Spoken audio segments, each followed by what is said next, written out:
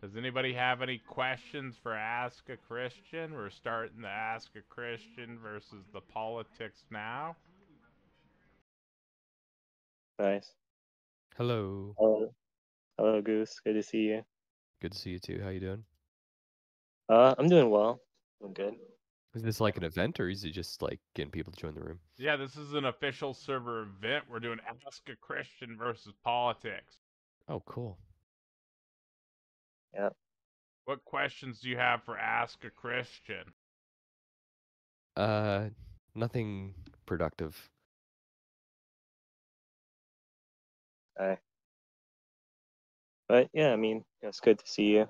Uh, I guess one thing to mention is that like God is good, right? God is holy. So we should worship Him, honor Him, praise Him, do all things for His glory, right? So that's just something for everybody to know. I don't even know if any like how many people are listening or if anyone's listening. That's okay.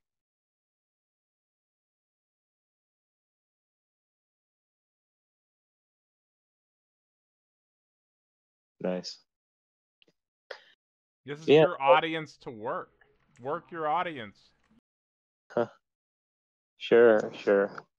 So yeah, I guess I'll say some things for people who are listening. You should love God, right? Love God who is good, who is holy, who is righteous, who is worthy for all glory, honor, and praise. Life apart from God, it is meaningless. It is purposeless. It is vacuous. It is slavery. Like, often we'll ask questions. We'll say, okay, well, what makes me valuable as a person? Say, well, maybe I'm valuable because I'm with this girl, or maybe I'm valuable because I'm with this guy. Valuable because of like the amount of wealth that I have, or political power, or that sort of thing. But to go and like ground your identity in these transient things and these things that are passing is not good, or it's not healthy. Uh, and I can give an example of why this is the case. Um, like, this one time I was riding home across the Brooklyn Bridge. It was the dead of winter. And there was this bundle of coats right at the bottom of the bridge. And so I rode by and I was just like going to laugh to myself, like crazy people these days. But I was like, hey, I call myself a Christian. So, I should at least go back and check on them, make sure that they're okay. So, I went back to check on them, and they were a lady who was lying there, planning to freeze herself to death, because her boyfriend of 7 years refused to marry her. And, that's definitely, sad, um, and it's evil and it's tragic. Like, I think that, he should he should choose to marry her like um, within a year, pretty soon on. But yeah, like her value, like she is still valuable. Like, her value is not determined by like being with that person. And so that's like, something that we should all know, that our value is more than than these transient things, these things that are here today and gone tomorrow, right?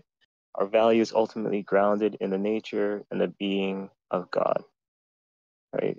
And God's purchase price that He shed His blood on the cross, for your sins and my sins. And when we accept that by faith, and though our sins are as scarlet, they are as white as snow. So there is no other hope, there is no other thing worthy of grounding our value in other than God Himself. But yeah, so I guess, do you guys have any questions or comments? We have, I guess, yeah, Yammers or Goose or Rinkus.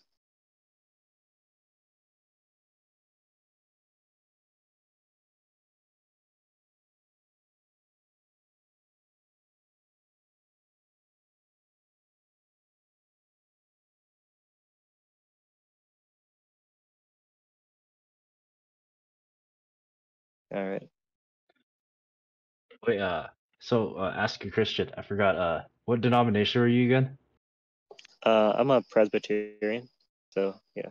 And Uh, also, yeah, from sola scriptura, sola fide. Way back. how did you find your way into Presbyterianism? Yeah, that's a good question.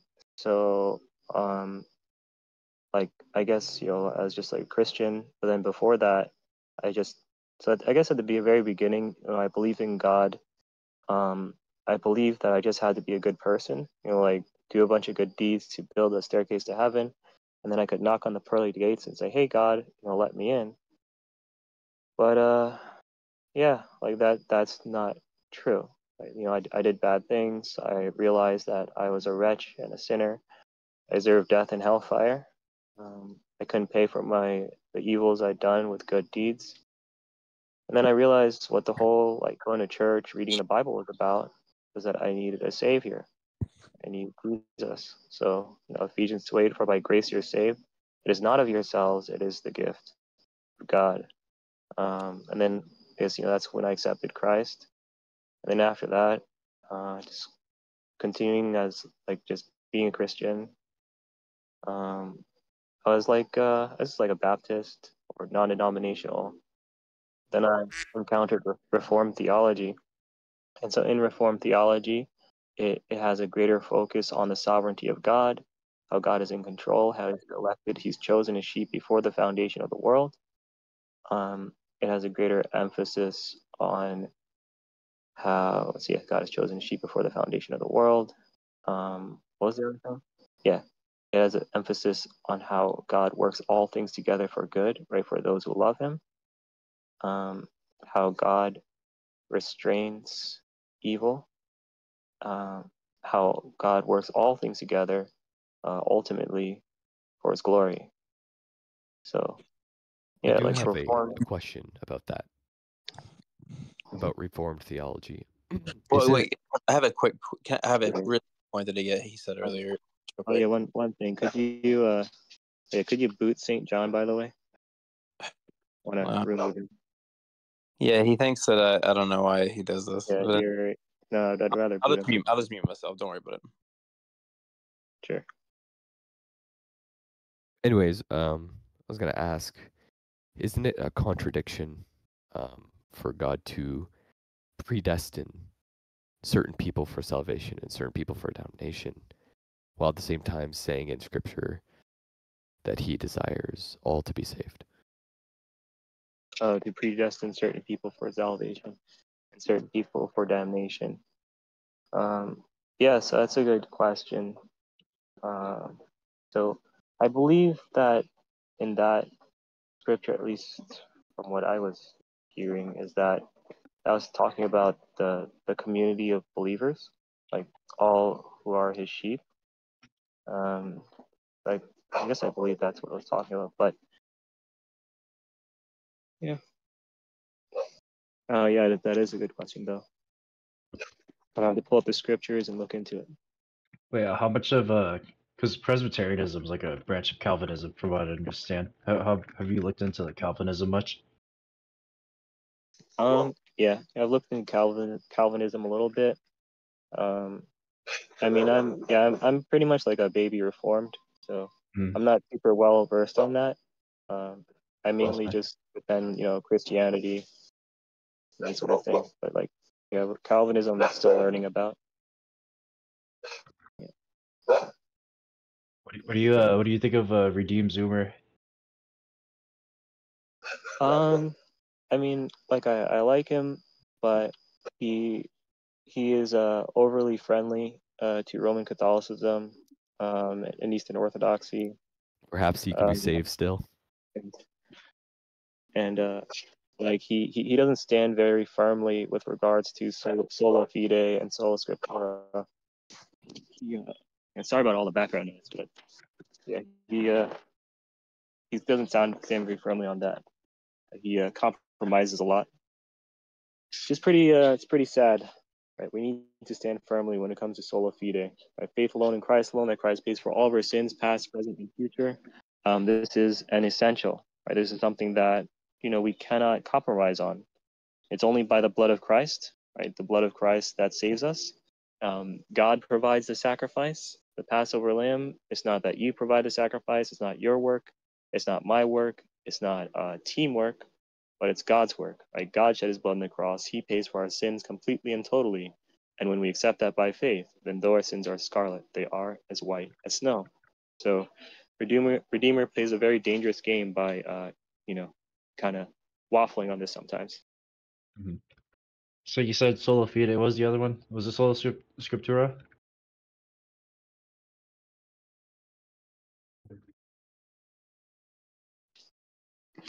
Oh yeah, what did you say? Sorry, you said sola fide, and then was the other one sola scriptura, or what was the other sola? Yes, sola scriptura. Yeah.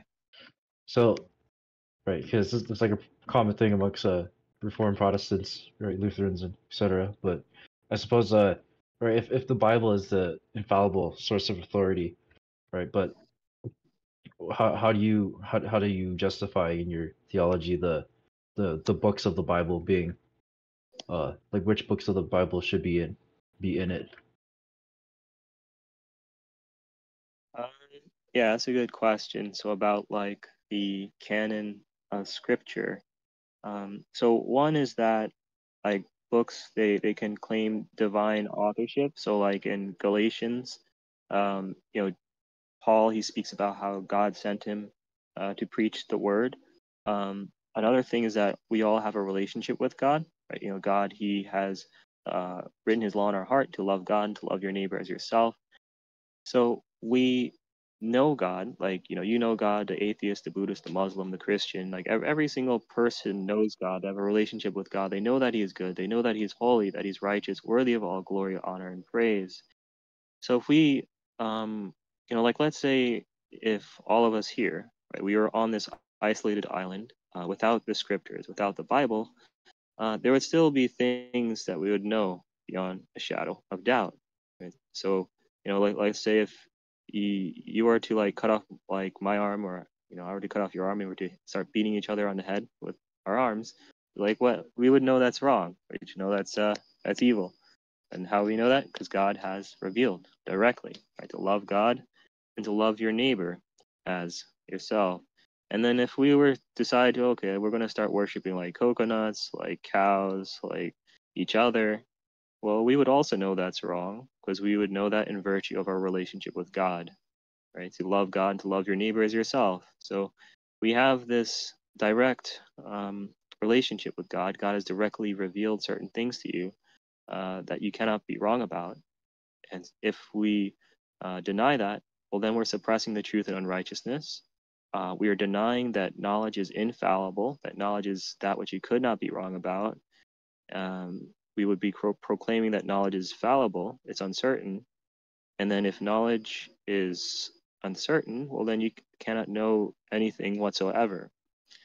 So it's Christ or chaos, right? We either accept that God is the source of knowledge, right? The source of certainty, or we reject that, and then we have no grounds by which to know anything whatsoever.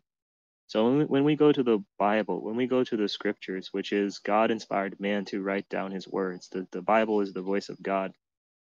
So when we go to the scriptures, we don't go alone, but you go with God, right? And I go with God, and we recognize that which is holy, right? That which is pure, and that which is worthy of all glory, honor, and praise.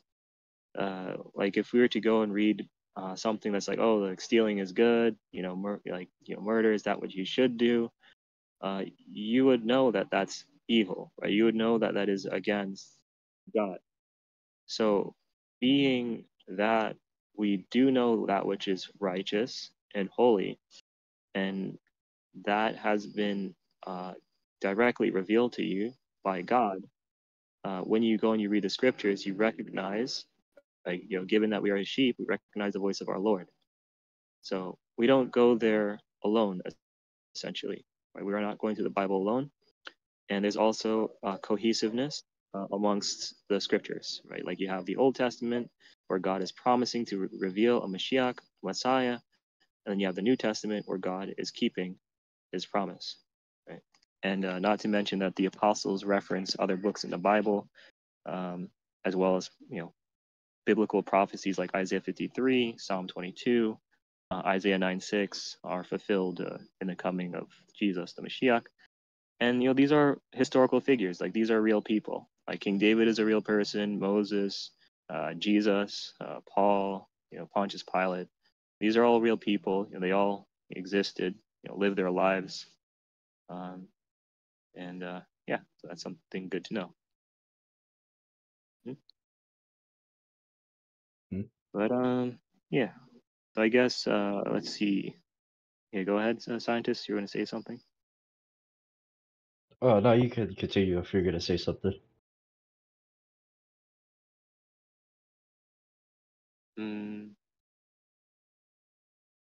Yeah. Yeah, I guess you can ask or something. Oh, okay, yeah, sure. What are your what are your favorite types of Christian apologetics? For say, for example, like a evidentialist versus presuppositionist. Yeah, that's a good question. So, yeah, I tend to support the transcendental argument for God, also known as presuppositional apologetics. And so, essentially, what that is, it speaks about how God is the necessary precondition for human intelligibility. It speaks about ontology, right? Ontology is what is, it's the true nature of being. And essentially, there's a certain property set to ontology that is necessary in order for you to be able to know anything, or in order for me to be able to know anything as well. So there are like massive problems in the field of secular philosophy, in that they all tend to be fallibilists, like they hold to a fallibilist view of knowledge. And so fallibilism essentially says that knowledge is uncertain, right? Knowledge is like we couldn't really be certain about knowing anything. And so this applies to the empiricists, the rationalists, the pragmatists. They just kind of content themselves with these self-contained, self-consistent, like theories of knowledge, these models. They're like, oh, I made a model in my brain, and it's self-consistent, and it makes me feel good. And they try to say that they can reason, no God needed, but it's not true, right? Like, they're just trying to construct a model in which they can feel safe inside and say, okay, well, inside here I have a autonomous reasoning, like I don't need God, right? So that's the project of the secular philosophers, right? To try to build their own psychological, philosophical fortresses by which to deny the Christian God. But they all don't work, right? They all fail. So you like read Greg Bahnsen and stuff? Yeah, I like Greg Bahnsen, Van Til. There's Bosserman. Like, Bosserman wrote a book on the Trinity. So, all of those things are pretty solid, right? Pretty good. There's also Lane Tipton, right? Lane Tipton, he has videos on YouTube. That's pretty cool. Joshua Pillows. Jason Lyle. Jason Lyle's really good. Although he's not, he goes more about like science. Like, he's a Christian scientist. Does a Like great job though. Okay. Yeah, like evidence. It seems null hypothesis has a question. Yeah, null hypotheist. I have a question about God's omniscience. So we're told that God knows everything. And my first question, this is going to kind of be a series of questions. My first question is, does that mean that God knows even what we would do in hypothetical situations that are not real? For example, like, if I'm a white male, if I had been born in Nazi Germany in the 1930s, God knows if I would have turned out to be a Nazi, for example. Does God know that kind of stuff? Yes. Mm-hmm. Okay, great. So would you agree then that God actually has the knowledge of all possible worlds, not just this one? Sure, like I would agree, but like I don't know. I tend not to think about possible worlds. I just kind of see like, okay, well, what has God done? Because like God doesn't need to operate on possible worlds. Like he knows the end from the beginning. He sovereignly ordained things. He restrains the evil of man, right? Like he has his hand on man's heart and restrains their evil, restrains their wickedness, and he works all things together for glory. Like when Judas, right? Judas went and betrayed Christ for 30 pieces of silver. Judas, in his own will, was wickedly betraying Christ. Maybe he was trying to establish like an earthly super kingdom, like trying to force Jesus and be like, "Hey, Jesus, show your power. You know, conquer the Romans. You know, go make this super kingdom."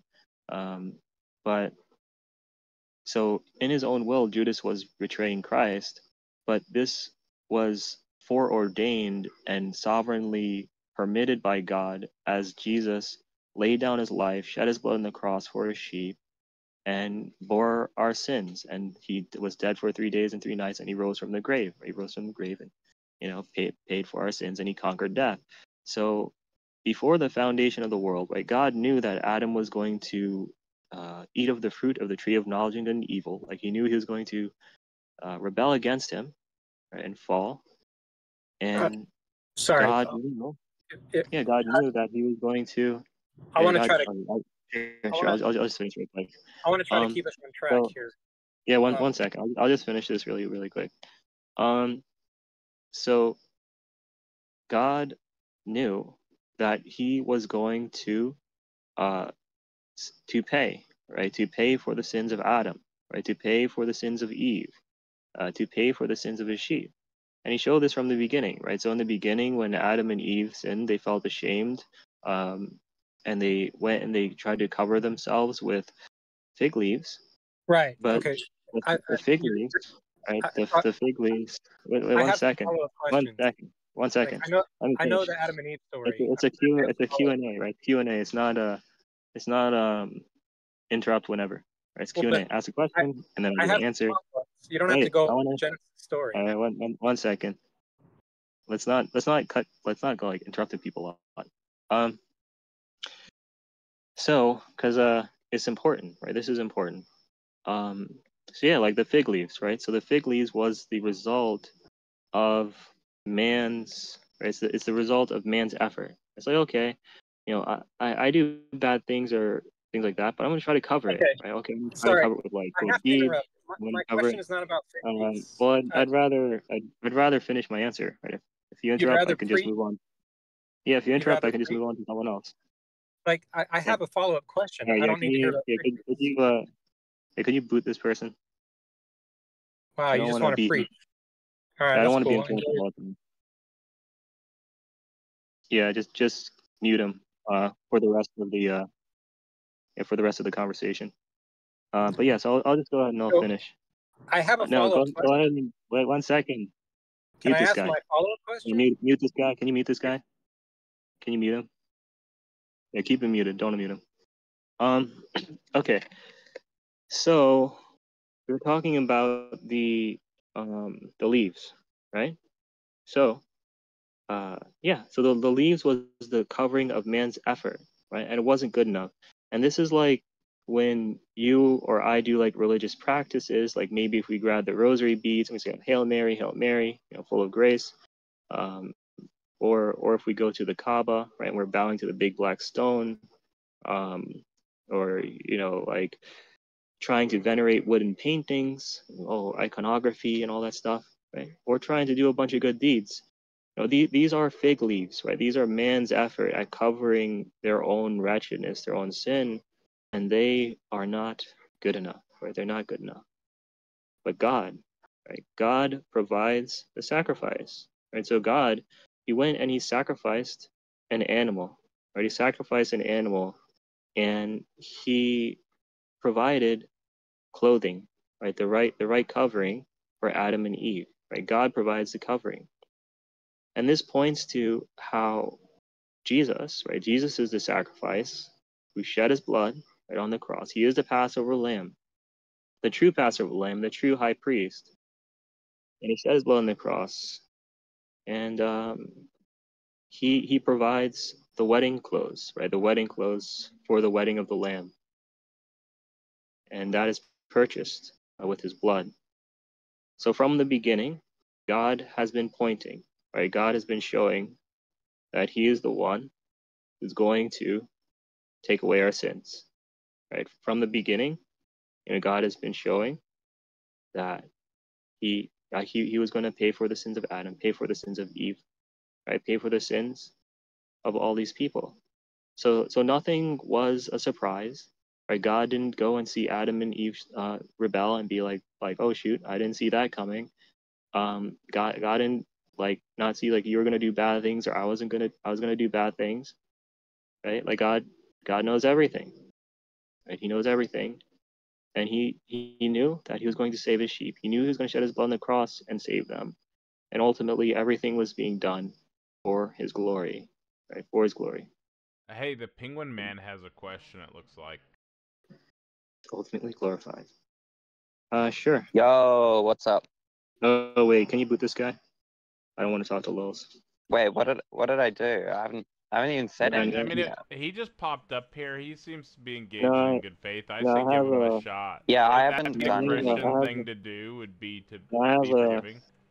I have a history. I have a history with Lils. We've spoken a lot, and he said. So our father of presuppositional apologetics, Greg Bahnsen, was very clear that we must engage our interlocutors with compassion because they already know the truth. Well, look, So I say you take a check mark from Greg Bahnsen's playbook and engage with compassion. No, I've dealt with he said some very, very blasphemous things, against. I just want to. So I just wanted to ask. Said anything. He just asked to ask a question. Nobody else is asking any questions. Give him a shot, I say. Yeah, well, I'm not interested in the question. I'm not interested in engaging with Lils. All right, Lils, I'm sorry. The question. Man. Look, can I just ask the question, and then if he wants to answer it, you can move This them. is his event. He asked me to mute you, man. I'm sorry. Yeah, boot him. All right. But yeah, I mean, I'm perfectly fine with moving on, and you can go ahead and boot him and move him out of here. I just feel like that's not following our father of presuppositional apologetics, Greg Bahnsen, and what he would have said in that situation, right? No, you gotta have standards, and yeah, you gotta. I'm a presuppositional apologist myself, and I'm very aware that Greg Bahnsen said to engage with compassion, and I don't think you're doing a good job of engaging people with compassion. You're just right out muting people rather than engaging with their points. I don't think you're a good representative of Greg Bahnsen or Van Til with the way that you're talking to people. Yeah, it is what it is. So, yeah, so here are some thoughts, right? So here are some thoughts. That doggy is woofing. Oh yeah, I also wanted to say hello to Stinky. Hey, hello. Caleb, great to see you. Yes. Do you have any words of wisdom or encouragement for people, about God, Christianity? Block me. Maybe later. I can't do it right now. That's all I had to say. All right. Nice. But yeah. So with regards to that, right? So it's important, right? It is of critical importance that we all, repent and accept that Jesus Christ shed his blood on the cross for our sins, in full. It is of critical importance that we put God first, that we love him, that we do all things for his glory.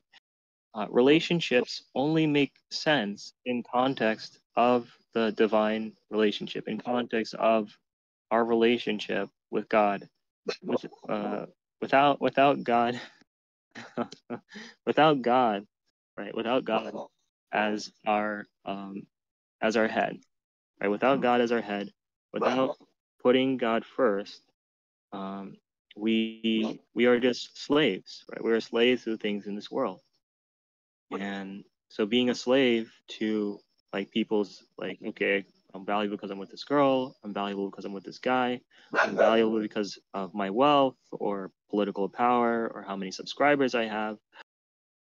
All those sorts of things are ultimately unfulfilling. Right?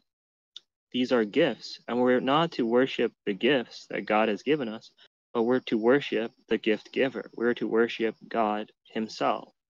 If you were to go and have a child and you were to give them a bunch of gifts, like let's say you bought them like toy cars or piano or guitar and video games, and they became obsessed with the gifts and just didn't want to talk to you or spend time with you or do anything with you, right? You would feel pretty sad about that, right? You'd be like, hey, you know, my wonderful child, my beautiful child, you know, I want you to spend time with me. I want you to talk with me. I want you to have a relationship with me. And God also wants you to have a relationship with him, right? God, he doesn't want you or me to be obsessed with the gifts or obsessed with the things of this world, right? He wants us to love him, to treasure him, and to do all things for his glory. Right? So, yeah, pretty important. All right. So, yeah. Let's see. One sec. So I guess see who's up here. All right. So I guess Yammers, do you have a question? Or Sure. okay. You mentioned the rosary. I just want to know, like, what's the problem with praying the rosary? Because we're reflecting on the life of Jesus, you know, like his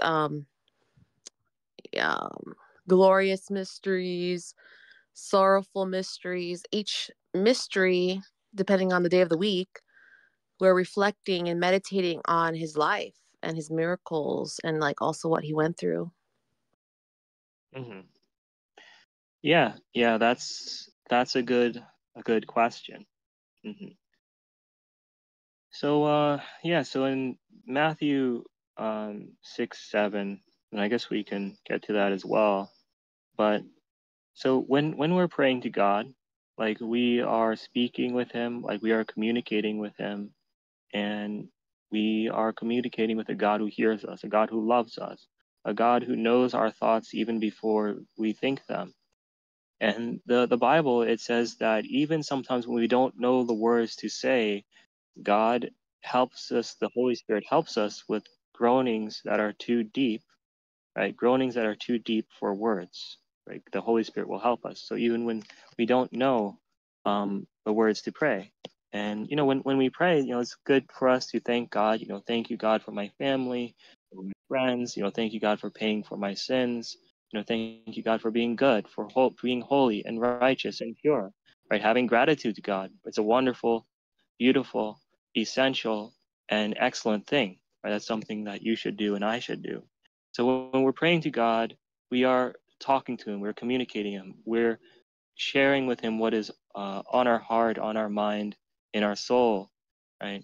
And it should not be the form of a repetition in which it's like it's more like a chant, you know. Shouldn't be like this chant. Now, am I saying like, okay, we should never repeat ourselves in our prayers? No, I'm not saying like, okay, we should just never repeat ourselves, but the entirety of or a good portion of our prayer life should not be like just repetition. So in Matthew 6-7, it says, "And when you are praying, do not use meaningless repetition as the Gentiles do, for they suppose they'll be heard for their many words." Or they say, do not use like vain repetitions as the heathen or the pagans do. I guess that's a more literal. Like, do not use vain repetitions like the pagans do, for they think that they will be heard for their many words. Right. So, you know, when one is praying the rosary, Or you go, Hail Mary, full of grace, right? The first beat, next beat, Hail Mary, full of grace, right? Next beat, Hail Mary, full of grace, right? And you keep repeating these sorts of chants as you go through the beats. And then the last few beats are to God. So there's a couple of things. So one is I find it objectionable to see that many of these beads are dedicated to Mary and only a few beads are dedicated to God.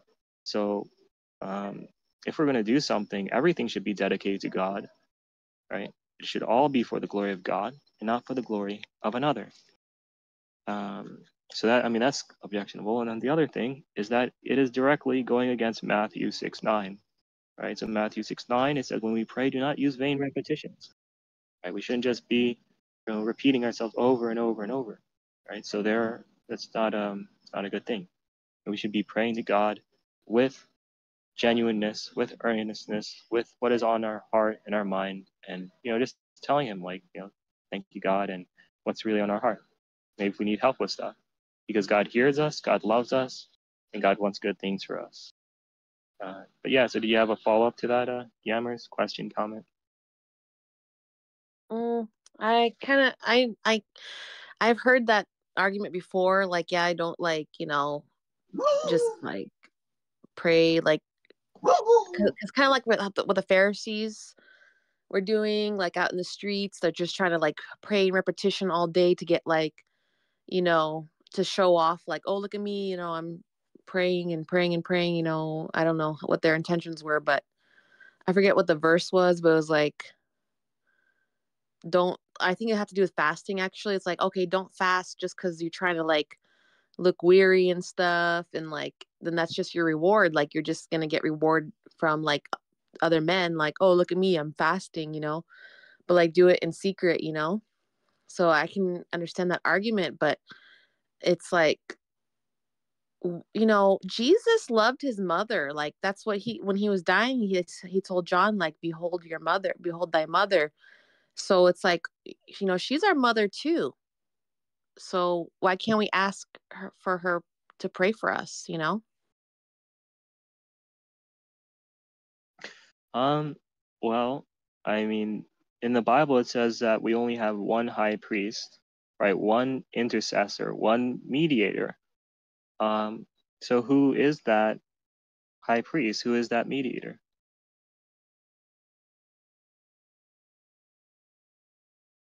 Pocaccio?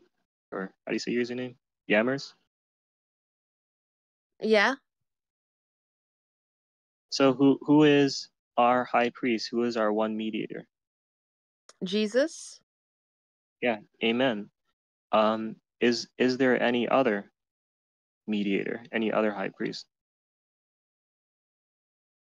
I'm not sure. I don't think so. I think it's just Jesus, the Father, the Son, the Holy Spirit. Mm-hmm. Yeah, amen, absolutely. So we should only go to the Father through the Son, who is Jesus, who is Christ, right? But doesn't God want us to pray with our brothers and sisters? So the saints and Mary, they're also our brothers and sisters. Mary's our mother. She's like the high saint. And the other saints, they're like our brothers and sisters in Christ. So God wants us to be in communion with them. Or should we just be by ourselves and just like pray by ourselves? No, we should be in communion. Mm-hmm. Yeah, like it's good for us to pray with our brothers and sisters, but we don't like pray to our brothers and sisters. Like, you don't pray to me, I don't pray to you. We don't pray to flawed, sinful, finite creatures.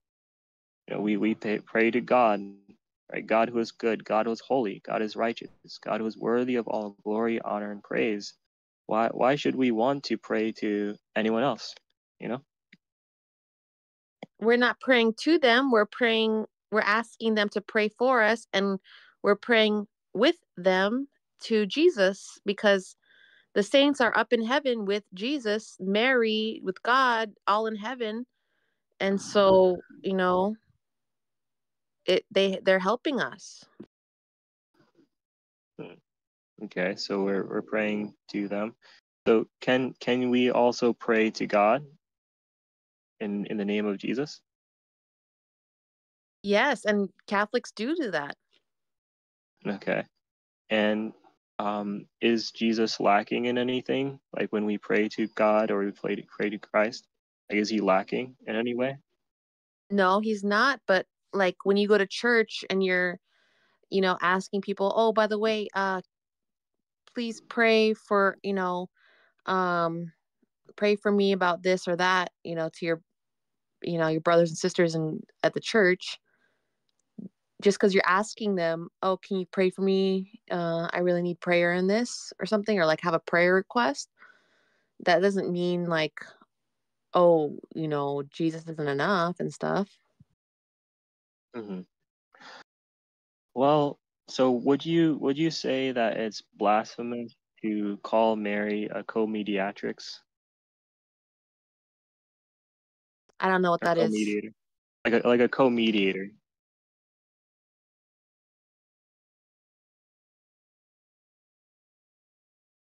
Co-mediator? I don't know what that is.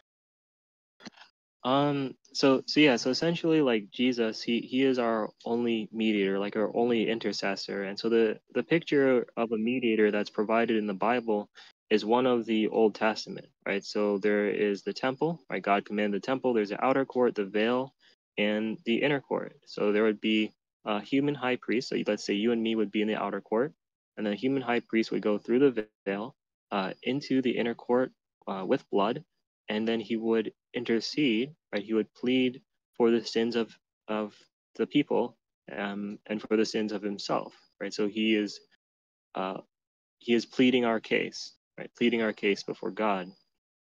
So the high priest would be the mediator, like he would be the one who is pleading your case and pleading my case. And so in Christianity, this representation that God gave is an earthly representation of a heavenly reality.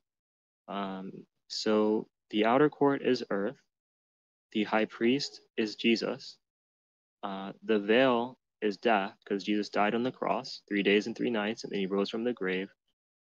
And then the inner court is the holies of holies, right? So Jesus, he went into the holies of holies, and he intercedes for your sins and my sins with his blood. So he is the high priest. He is the mediator. Like he's the one who's pleading your case before God. Mm-hmm. Yeah, I believe that. Yeah.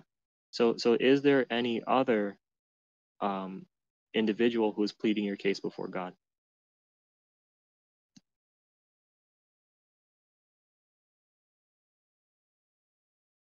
I mean, how am I supposed to know? Well, there isn't, right? It's just Jesus. Like Jesus is the only one who's pleading like your case or my case before God with his blood. Okay, but are you talking about like in heaven? Yeah, like in heaven and in the throne room of God, like in the holies of holies. Mm-hmm.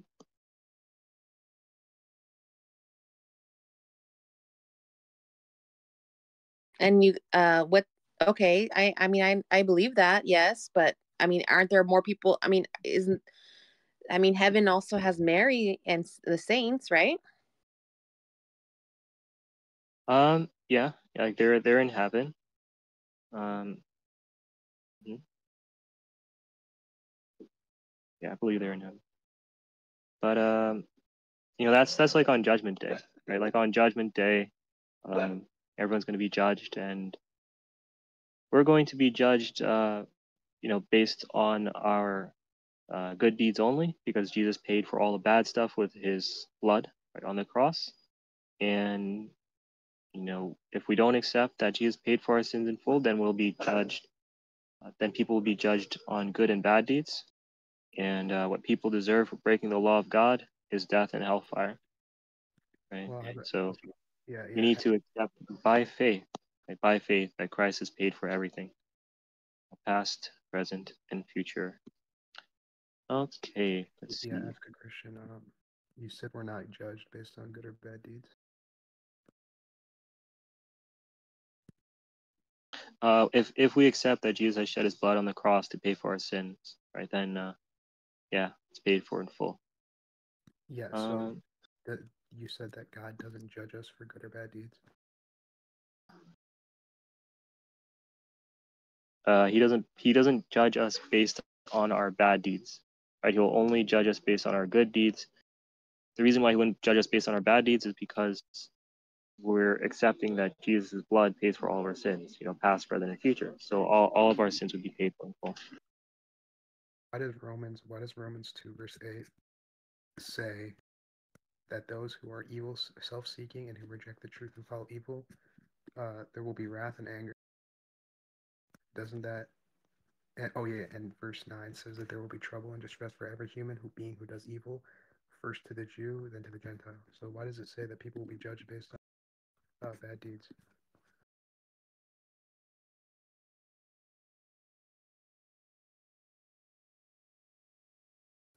Oh yeah, one second. Yeah, go ahead. What did you say? So Romans 2 verse 8 to 9 seems to indicate that we will be judged, that those who do evil will be judged according to the evil they do, according to the bad deeds they commit. Okay. It says, but for those who are factious and do not obey the truth, but obey wickedness, there will be wrath and fury. There will be tribulation and distress for every human who does evil, the Jew first and also the Greek. And we can go and pull up. So Romans 2. We're posting up more stuff. Yeah.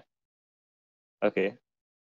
And we can start from here as well. So it says Romans 2. It says, therefore, you are inexcusable, O man, whoever you are to judge, for in whatever you judge another, you condemn yourself, for you who judge practice the same things.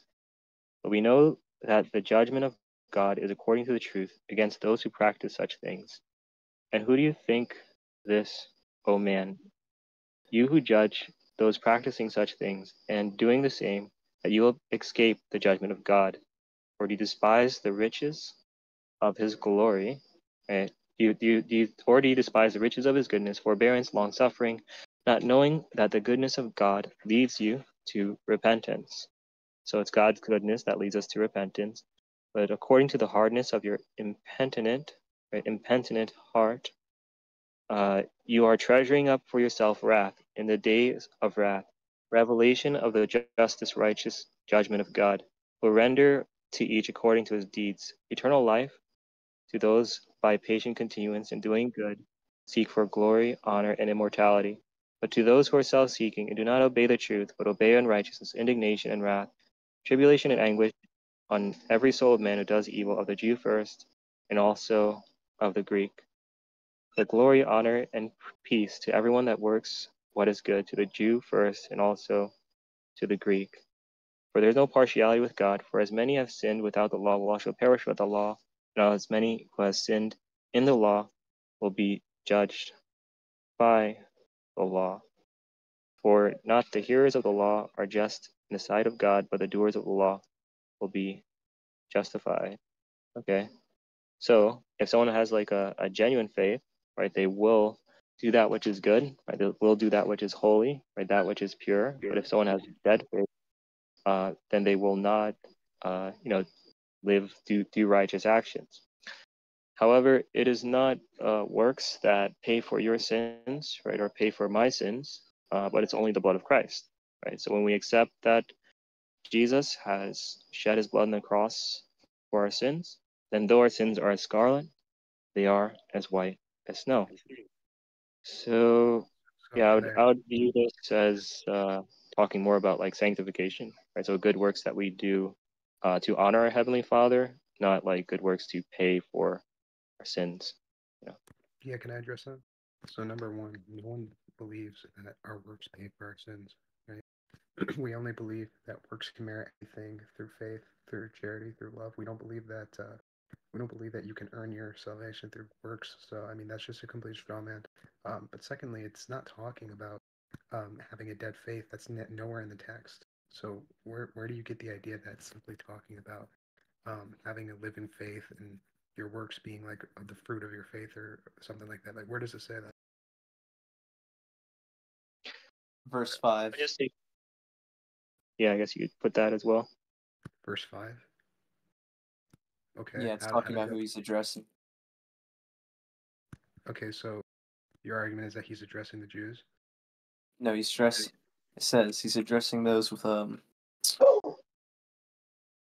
but in accordance with the hardness in your but in accordance with your hardness and your impotent heart, you are treasuring up for yourself wrath in the day of wrath and revelation of the righteous judgment of God. So it's talking about those who are unrepentant. Right. I agree. But Yeah. You're right. But it still shows that those who don't repent, they will feel God's wrath. Right, but that's still the verse still proves that it's good works that are involved in your justification. Yeah, I agree that you can't. It's those who are referred to in verse 9, verses 8 to 9, are those who are unrepentant. I don't deny that. Okay. Oh yeah, of course. Those who claim to have faith but don't repent, their faith is dead. But wait a second, you're adding that to the text. It's not talking. Okay, okay. Those who don't repent will feel God's wrath. Right, we agree, but that doesn't address my point. Yeah, I mean, I would take the Bible as a whole, right? You know, the entirety of the Bible. You know, if you go into Leviticus, it says that the ransom for our souls is blood. Like blood is that which ransoms and redeems our souls. Yeah, so Leviticus 17 verse 11. Yeah, Leviticus. Right. Leviticus 17:11. What's that? Yeah, but that doesn't contradict what I'm saying. Though. I'm not saying that good works atone for your sins. That's not what I'm claiming at all. That's not the Catholic position.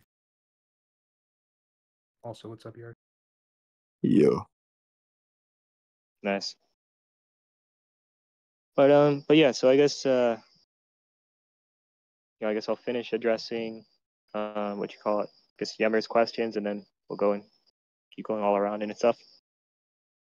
Okay, I have other questions too, so I hope you can get to that. But sure. And also, you know, if anyone in the audience wants to come on up and ask questions, you know, feel free. That's fine. Alrighty. So let's see, justification. All right. Justification. So yeah, so I guess Yammers, how would you view, because like I guess we were kind of talking about this earlier. How would you view like the authority, like the Bible? Would you see that the Bible and God, you know, is our ultimate authority? Yes, and Catholics believe that too. But they also believe, like, okay, the scriptures, the Holy Scriptures, they're not just going to be like, okay, and you know, when Jesus was walking the earth, he wasn't handing out Bibles to people. He was doing oral traditions and teachings. And so we have those two. And we have the magisterium, the authority to make sure the interpretations of the teachings are remaining the same throughout the ages. It's not like, oh, anyone can just have their own personal interpretation and pick and choose their own rules. We have to respect the authority of the church, because that's what Jesus wanted us to. He left us the church. So would like the I guess like the catechisms and Vatican I, would that be like beneath the Bible, like beneath the Word of God, like far, far below?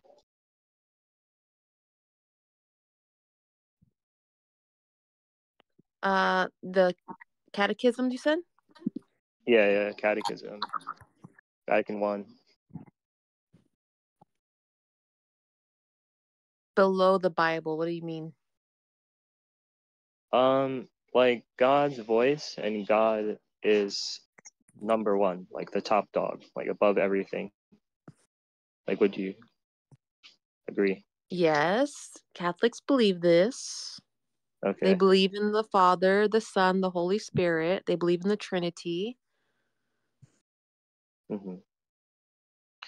And so and then they respect the apostles who Jesus left the church with, and so that's why there's a complete chain. That's why the church is apostolic, and it's one, it's holy, it's Catholic, it's universal, apostolic.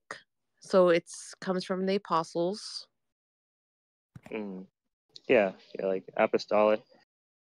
But yeah, so God and His voice is that which is most authoritative. No other document, like not like the Book of Mormon, not Vatican I, Vatican II, catechisms, not anything else, is as authoritative as God's word.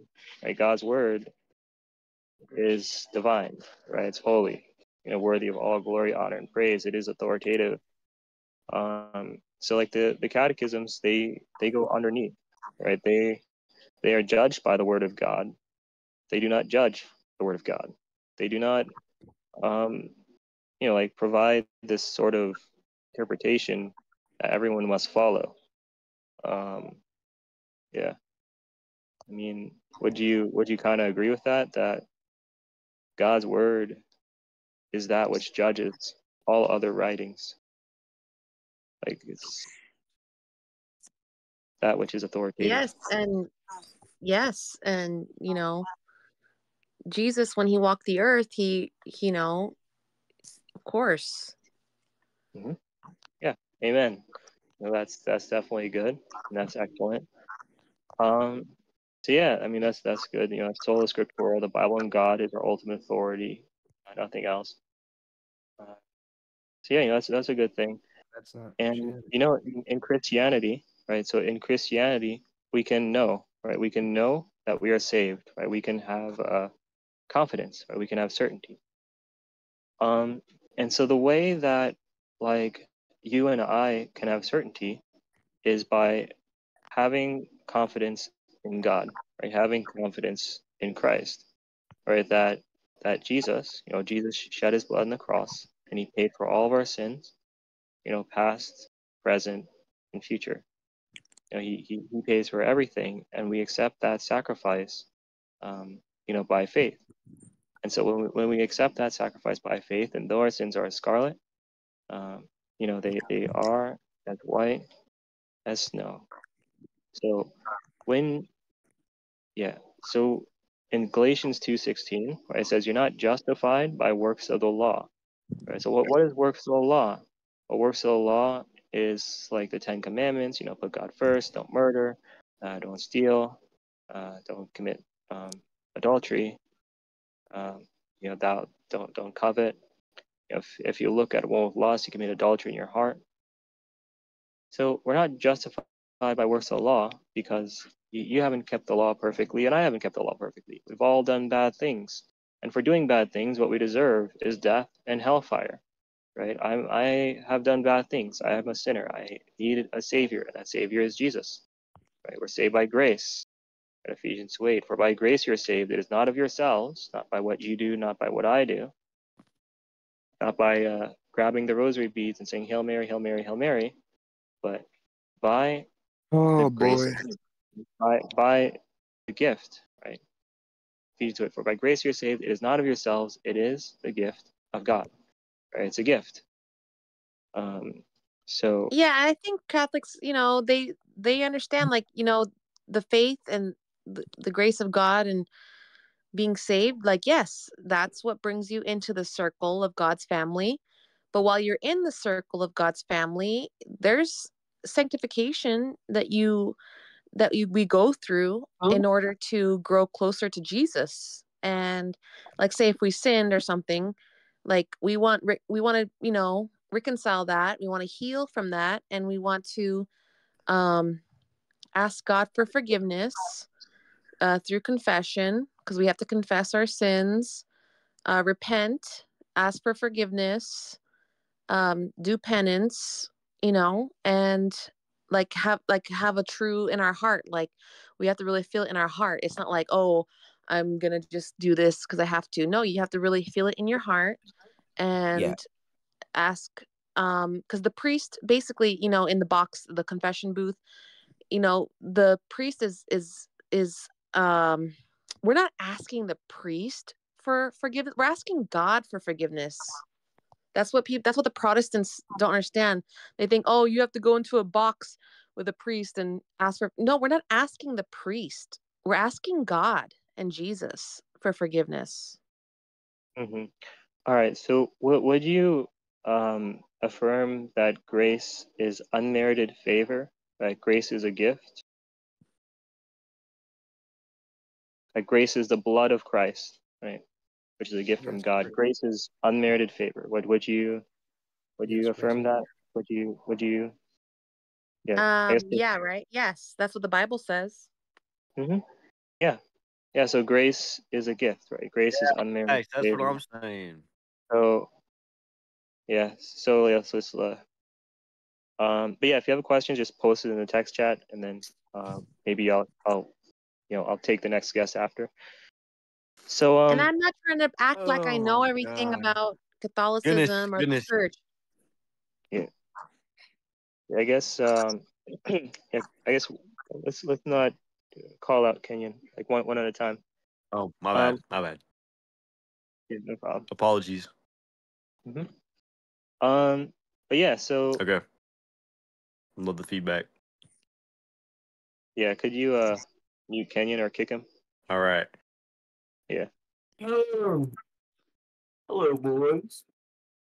All right. Yeah, hello. But yeah, one second. So right now it's just like one at a time. I'm responding to Yemmer's questioning, and I would request that if people want to come up, just like I don't know, like post in chat or something or DM. I don't want to have a bunch of people shouting over each other. I want it to be like a civil dialogue, civil chat.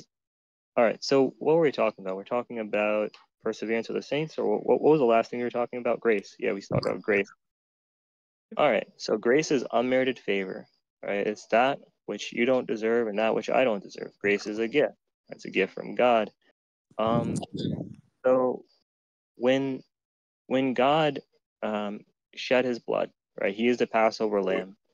He shed his blood on the cross, right? That is a gift. That is God's work, right? It's not your work. It's not my work. It's not teamwork, right? You didn't provide the Passover lamb. I didn't provide the Passover lamb. We didn't work together with God and say, hey, God, we're cooperating. You plus me provide the Passover lamb. It's God's work. God provided the Passover lamb, right? So do you agree with that, Yemmers? Yes. Jesus is the Lamb of God who takes away the sins of the world. Mm-hmm. Yeah. Amen. Absolutely. Very, very true. So yeah, like God is the one, right? Jesus is the one who, provides the Passover lamb, right? It's God's work, not your work. It's not teamwork. God provides, right? God provides the Passover lamb. So, so when God pays for something, when God pays for with His blood, He pays for everything. Like it's a complete and total payment, completely and utterly sufficient. Jesus on the cross, He said, "It is finished." I don't mean to interrupt, but I just posted a poll in the chat. Yeah. Could you drop this guy?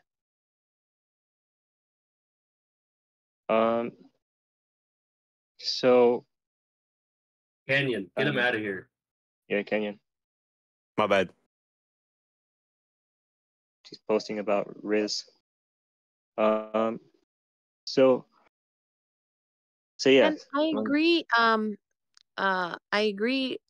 Like, because every week during Mass, we celebrate God's sacrifice through the Eucharist. Mm-hmm. Yes, the Eucharist.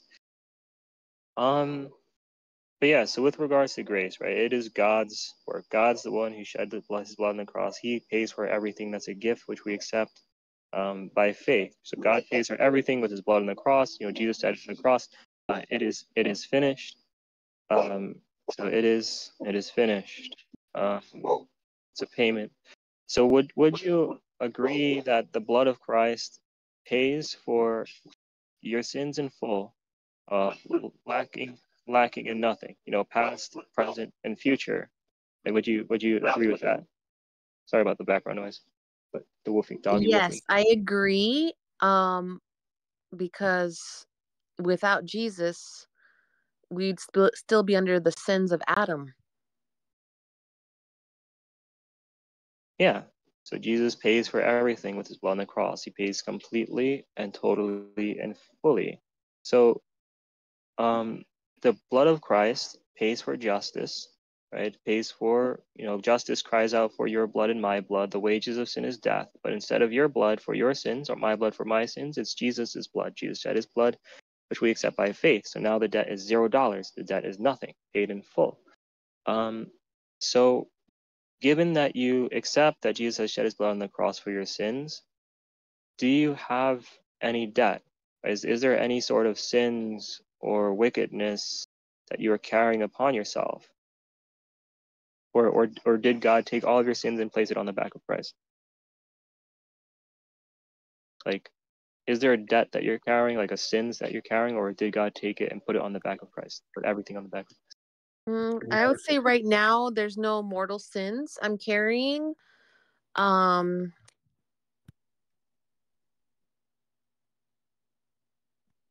know, I'm not in mortal sin right now.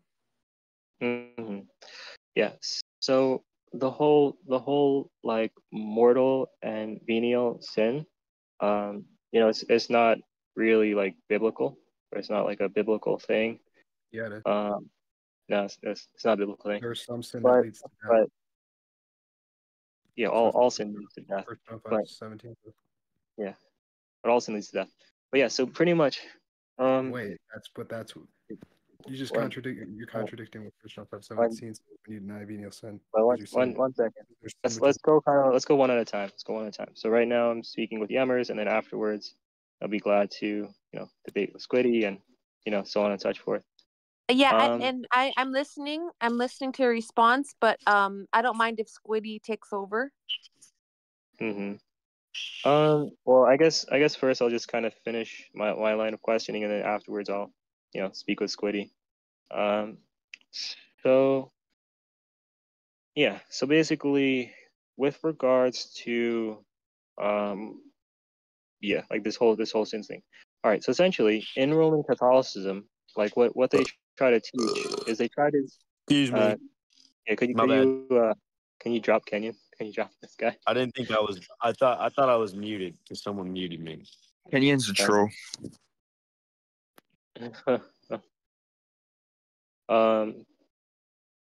But yeah, so where were we at? Okay, so state of grace. So in Roman Catholicism, what they teach is they teach that you and me are like whiteboards, right? So we go through life, we sin, you know, our board gets dirty, and then we go to the Roman Catholic Church, and then we do the sacraments, you know, the confess to the priest in the box, or do the Hail Marys, and okay, now you're clean. Your board has been clean. Okay, now you go back out into the world, you do more bad things, and now you're dirty, and back and forth, right? But this is not biblical, right? This is not Christian. Jesus, he shed his blood on the cross. He paid for everything with his blood on the cross, completely and totally, past, present, and future. We are either under grace, under the blood of Christ, or we're under the law, right? And Galatians 2:16 says, you're not justified by works of the law, right? So if you're under the law, you need to be perfect. Always put God first. Like never murder or steal, or never look at someone you're not married to with lust. And, you know, we've all done bad things. So justification through the law, that door is completely closed. The door is completely shut. So the only justification, right? We're not justified through the law. We're only justified by faith. Faith in who? Is it faith in yourself? You're like, oh, well, you know, I didn't do any mortal sins today, or you know, I didn't do too many sins, or oh, I remembered to go to the priest and I confessed to him, or oh yeah, I took the rosary and I said like 50 Hail Marys. The problem with that is Scripture teaches that there's mortal and venial sin. Could you like mute the guy. Like don't just like call out while in the middle of talking. Bro, can you let somebody speak for once, bro? Can you drop both of these people? Then Drop can you let Ibn somebody and, speak for once and stop yapping all the time, bro? Like let somebody speak for once, bro. Yeah, can you drop Ibn? Yeah, drop him down. Yeah, don't just keep him like that. But yeah, so we were speaking about what were we talking about? We're talking about trying to remember the state of grace, right? So essentially, Roman Catholicism teaches like there is this state of grace. Right? If you're in the state of grace, well then, likely you're going to be saved. But you go out, you do bad things, you look at a woman with lust, or you rob a store or something. Like, okay, well I fell out of the state of grace, and if I die, well, maybe I'm probably going to be burning in the hellfire, right? So yeah, like if you ask a Roman Catholic, you say, hey, hey Roman Catholic, are you saved? Like, do you know that you're saved? Do you know that you're going to be with God in the afterlife? They're going to say no, right? I don't know. I don't know if I'm going to be saved. I hope so. But like I don't have certainty, and this is very sad, right? This is what comes from believing in a works-based gospel, right? Like if I believe that my salvation, my justification was dependent upon me participating in the sacraments, me confessing to the priest in the box, me grabbing the rosary beads and saying Hail Mary, Hail Mary, Hail Mary, right? If it's all dependent on me in whole or in part or in any way, shape, or form, of course I'm not going to have confidence that I'm saved. In fact, I'll be very, very unconfident and probably just believing I'm on my way to hell. Right? Even if I was the best Roman Catholic, even if I was the most observant Roman Catholic, even if I did everything, even if I lived in that confession booth. I mean, we can look at Martin Luther, right? Martin Luther, before he came to Christ, but Martin Luther was a very serious Roman Catholic. And he was a very serious Roman Catholic. And he spent hours, right? He spent hours in the confession booth to the priest, oh, priest, I did this, and priest, I did that, and priest, I did this, and, God, forgive me, hours a day agonizing over his sins, right? Crying out to God, God, forgive me, right? And so he had an inkling, like a small understanding of the nature and the gravity of his sins, the wretchedness of his sins, this evilness and this wickedness. He had this small inkling, and that small inkling propelled him to confess to the priest and cry out to him and cry out to God for mercy. But we don't really see that amongst Roman Catholics or people in general. But yeah. So, and another thing Well, that actually, can I add something to what you just said? Sure. Well, actually, can I add something to what? My priest said that if it's not a mortal sin, like if it's like a different type of sin, like not so like severe, you can just get some holy water, make the sign of the cross, and ask God yourself for forgiveness. You don't have to go to confession. Yeah. Well, I mean that's also still dependent upon the self, right? Make the sign of the cross, grab holy water. That's dependent upon what you're doing, or dependent upon what I'm doing. And if you go through the writings, right, there's different writings in the Roman Catholic Church. They have even more stringent requirements. Like I believe it speaks about like purity of heart, or like not even having any sort of bad intentions. Like there's writings that make it very, very stringent. But yeah, there's a ton of writings in the Roman Catholic Church. But yeah, I mean the main thing though is that look at the answer from the priest, right? The priest is like holy water, sign of the cross, but that's from you, right? That's from you doing it. You did the sign of the cross. You bought the holy water. Right? You went and you did these things, and had you not done these things, then you would still be in your sins, right? According to like the priest, or according to Roman Catholicism. Well, if it is by grace, it is no longer of works, right? If it is a gift, it's not by the making the sign of the cross. Right? It's not by you buying holy water, right? It's not by you, right? If it is by grace, then it is by God, right? By God shedding His blood on the cross, for your sins and my sins. It's a gift which you accept by faith, right? Would you do this sort of action, or would you have this sort of attitude to any other gift?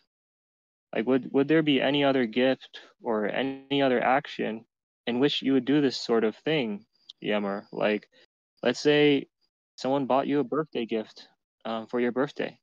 Like they went and they bought you, like a violin, or they bought you like a piano. Like, would you be like, oh, like this is really good, but in order for me to accept your gift, I need to go out and buy something else. Like, I don't know, I need to go and buy some holy water, and I need to, like, I don't know, do stuff like do push-ups or something. Like I gotta do these extra things in order for this gift to be received.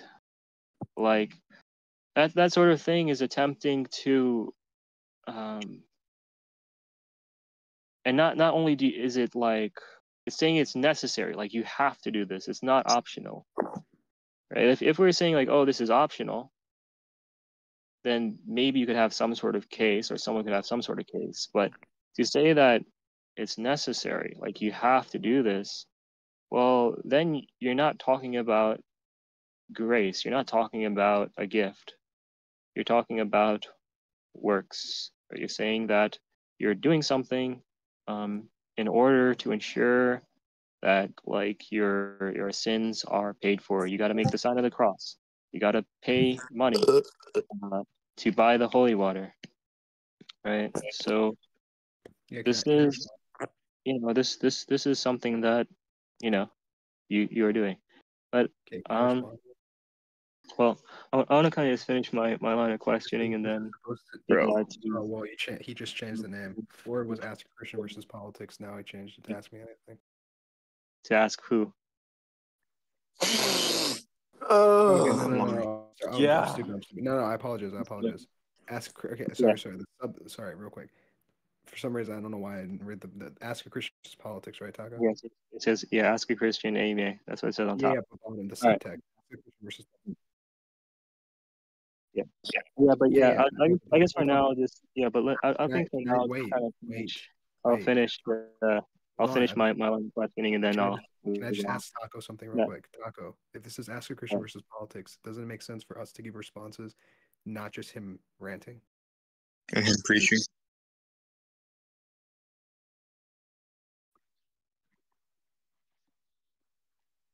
Yeah, it's pretty clear he's being dishonest about the Catholic position. I mean, that was a response, so we can continue. And the thing is, Twitty, right? The thing is, respond to what he's saying. True. Yeah, the thing is that I've been on Roman Catholic stages, right? And they're very totalitarians, right? They don't play nice. Right? They don't play nice. Because you keep misrepresenting our position. I was trying to correct you, and you muted me. You worship a pope. Yeah, we should not do that. Anyway, so the guy. No, that's not Canyon. Josh and Canyon are different people. Yeah. Based and red pilled. But yeah, so I'll kind of finish my chain of reasoning and everything. All right. So what we're talking about, grace, right? The state of grace, right? So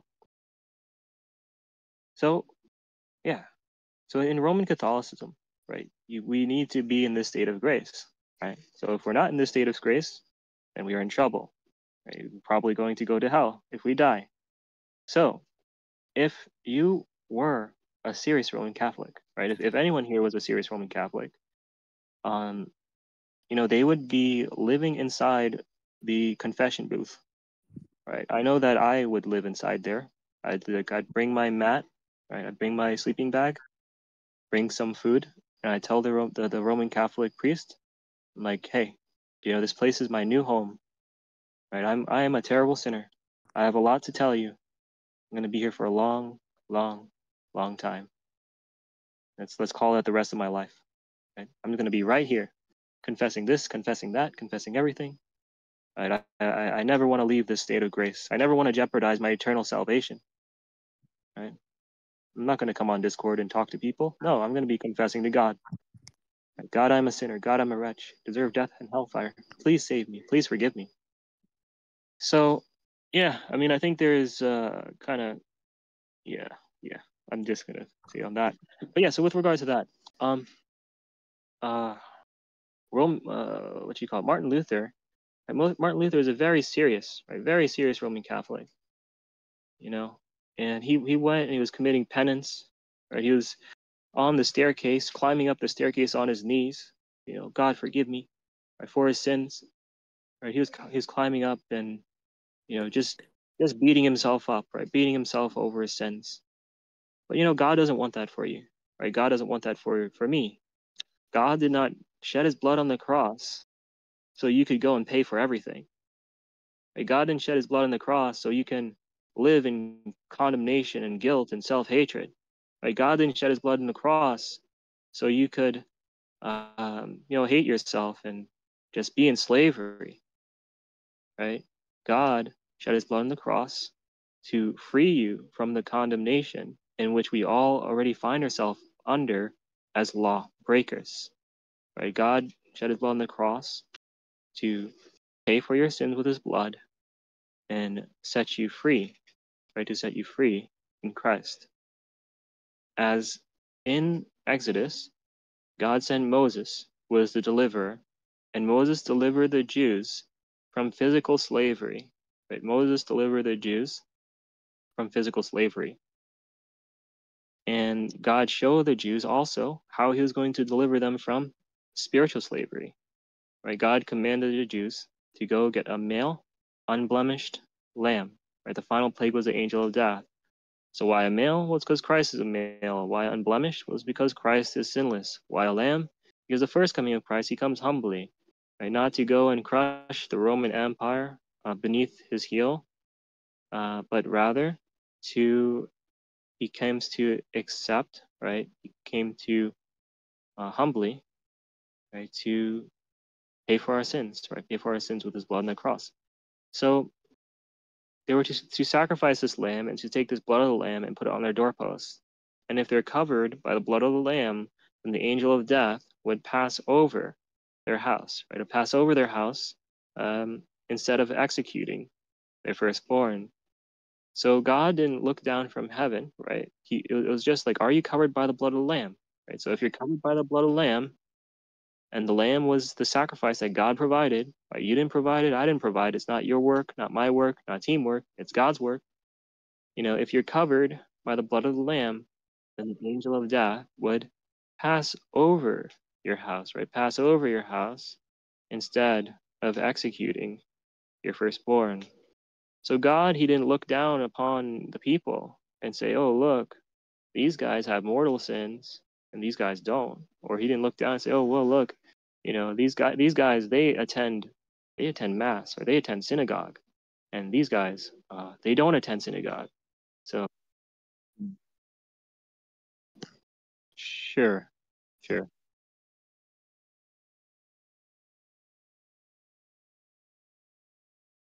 Yeah, that's holy shit, hurry up. It's fair. But yeah. So with regards to that, God, he did not look down upon the Jews and make it like a deciding sort of thing, between them based upon their works. Right? Okay, these guys bought holy water. These guys didn't buy holy water. Isn't it amazing that Martin Luther, right, he came to fight against indulgences. Right? What are indulgences? Well, back in the day, they would say, every time a coin rings out of hell, a soul springs, or out of like purgatory, whatever their jingle was But every time a coin rings, out of purgatory a soul springs, or out of hell a soul springs. Isn't that insane that the Roman Catholic Church at one point was so depraved, they thought that we could pay for our sins with filthy lucre, with gold, with silver, with coins? How demonically depraved do you have to be to endorse that sort of thing? So now you see the advice of the priest. Like, oh well, I have a sin, priest. What do I do? Like, oh, go buy holy water. Right, go pay for it with gold and with coins. Right? Indulgences have never gone away in full from the Roman Catholic Church. They've never repudiated it. They never said, oh, that's evil, that's wrong.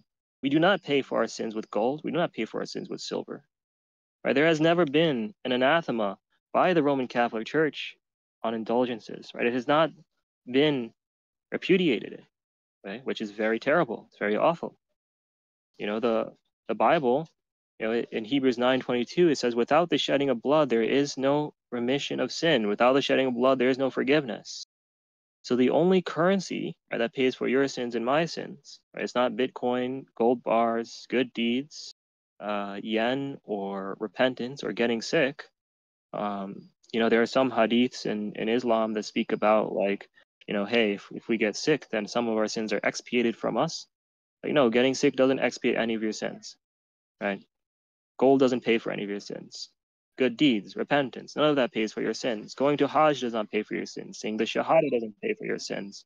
Going and using the rosary to say Hail Marys, it doesn't expiate your sins, right? It's only the blood of Christ, right? It's only the blood of the Passover lamb, right? Of Jesus, right? So Jesus is the only one who pays for our sins.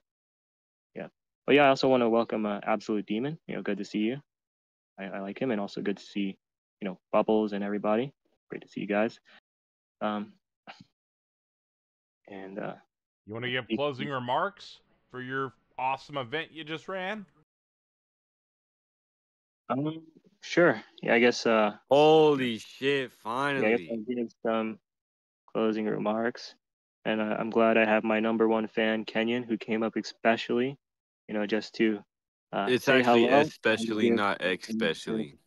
Yeah, to go and give his. Anyway, all right. So, closing, I guess, closing remarks and stuff. And then also I'll just say, Yammer, did you have anything you wanted to say as well? Kind of just a comment on what was said? Thank you very much for explaining. It's good to listen to your point of views and stuff like that. Mm-hmm. Yeah, absolutely. 100%. So, yeah, so I guess, kind of like closing remarks and things like that. So you have a lot of people, on this server who call themselves Christians. Right? You have a lot of people on this server who call themselves Christians. And what I invite everyone to do is to take every claim and test it against the Word of God. Right? We have no higher authority than God and the Bible. Right? God and His voice. Right? That is our highest authority. That is that which is good, that which is holy, that which is pure, that which is worthy of all glory, honor, and praise. Like, this is not a joke and it's not a game, but this is of critical importance. Your relationship with God, eternal life, the redemption of our souls, the ultimate relationship which gives context to all other relationships. Without putting God first, right? God who is good, God who is holy, God who is righteous and pure, worthy of all glory and honor and praise, we could not know how to love. Right? We could not know how to love. We could not know what is the good, what is the holy, what is the righteous, and what is the pure. So, it's not, there are many, right? There are many who call themselves Christians on this server. But I advise you, I recommend you to take everything that they say and to hold it up against Scripture, hold it up against the light of Scripture, right? You hold it up against the light of Scripture, right? Every claim Okay, say chapter and verse. Where does it say that in the Bible? And we have professional, right? Professional scripture twisters, professional people who will quote the Bible to profess false doctrines, profess doctrines of works, saying that, like, hey, you gotta like do stuff in order to be saved. You know, you have to like buy holy water, or you have to do rosary, or you know, go and kiss icons and do these various pagan practices, right? We have professionals, scripture twisters, and you know, many of these guys are very intelligent, and you know, I like them as people, but when it comes to standing against the word of God, standing against that which is good and that which is holy, right, that's just evil, right? It's just wretched. And any of us who do that need to repent. Right? We need to turn away from that sort of thing. So those to be a Christian, right? The essentials is sola scriptura, right? Sola scriptura is that the Bible and God is our ultimate authority, not you. Let's land the plane. Okay, sure. Yeah. So it's not you, it's not me, it's not the Pope or some, you know, random quote mind church father, right? It's the Bible is the voice of God. The church is the obedient bride, right? She listens to the voice of her husband, and her husband is Christ. Her husband is Christ, and the Bible is his voice. And sola scriptura is that by faith alone in Christ alone, that Christ pays for all of our sins, past, present, and future. Right? Ephesians 2:8, for by grace you're saved, it is not of yourselves, it is the gift of God. And Paul says, if anyone comes to you with a different gospel, right, whether it be an angel from heaven, whether it be the apostles or Paul himself, right, if anyone comes to you, even if you see like this glowing, beautiful, powerful angel descending in angelic might and power, and he comes to you and he gives you another gospel, right? Paul says, let them be anathema, let them be accursed. So, you know, in the Council of Trent, Canon 9, the Roman Catholics anathemize the gospel. In doing so, they anathemize themselves, right? All those who reject sola scriptura, all those who reject sola fide are not saved, right? They are not Christian, because there's only one way in which our sins are paid for, which is through the blood of Christ. We are either under the umbrella of grace, trusting in God, trusting in Christ to pay for all of our sins, or we are under the law. And under the law, you need to be perfect, and I need to be perfect, and no one is. So where we beheaded is just death and hellfire, right, under the law. So those who reject sola fide, right, they are Roman Catholics, they are Mormons, right, they are Eastern Orthodox, Oriental Orthodox, Coptic Orthodox, right, all of these various denominations that will hold the Bible while at the same time rejecting the grace of God. Right? And that of itself is a great evil and is a great wickedness. So, you know, for those who call themselves Christians, you need to evangelize. You need to witness to these individuals. You cannot go and pretend that they preach the true gospel when they preach a gospel of works. Right? Any sort of you know, not straightforwardness about this is deadly, right? It's deadly to the church. It's deadly to Christianity. It's deadly to Christendom. And you know, hopefully, you know, that will lead to a lot more clarity, right, when it comes to Christianity. So yeah, just take everything like the Berean Jews did. You know, listen to what's said about God and Christianity, and then go and say, okay, I'm going to go and test it against the Scripture. I'm going to go and test it against the Bible. I'm going to read it for myself and pray to God, because you're not alone in this journey. You're not alone in this fight. And God does not lose, right? God does not lose any of his sheep. Every single one of his sheep, God saves, right? So John 10:28 says, I give them eternal life, and they will never perish, and no one will snatch them out of my hand. Right? I give them eternal life, and they will never perish, and no one will snatch them out of my hand. So, and then also we have 1 Peter 1:5, who says, who by God's power are being guarded through faith for salvation ready to be revealed in the last time. And then we also have Romans 11:29. It says, "For the gifts and the calling of God are irrevocable," right? And then we also have John 10:27-29. "My sheep hear my voice, and I know them, and they follow me. Taco. It's time to land the plane. Okay. I give them eternal life, and they will never perish, and no one will snatch them out of my hand. My Father who has given them to me is greater than them all, and no one is able to snatch them out of the Father's hand. This is perseverance of the saints. My sheep hear my voice, I know them, and they follow me. I give them eternal life, and they will never perish, and no one will snatch them out of my hand." Right? Those whom God has given to Christ, the sheep of God, whom God has given to Christ, Christ will never lose. Right? Christ never loses his sheep. So if you place your faith not in yourself, or, I place my faith not in myself, you place your faith not in your ability to buy holy water or make the sign of the cross or go to confession or do this or do that, but you place your faith in God, right? In God who is holy, God who is righteous, God who has provided the Passover lamb, the shedding of the blood. And when you accept that by faith, then though your sins are as scarlet, they are as white as snow, and you can know that you're saved, not because you're so good and holy and righteous, but ask a Christian to own the plane. You're only gonna feel.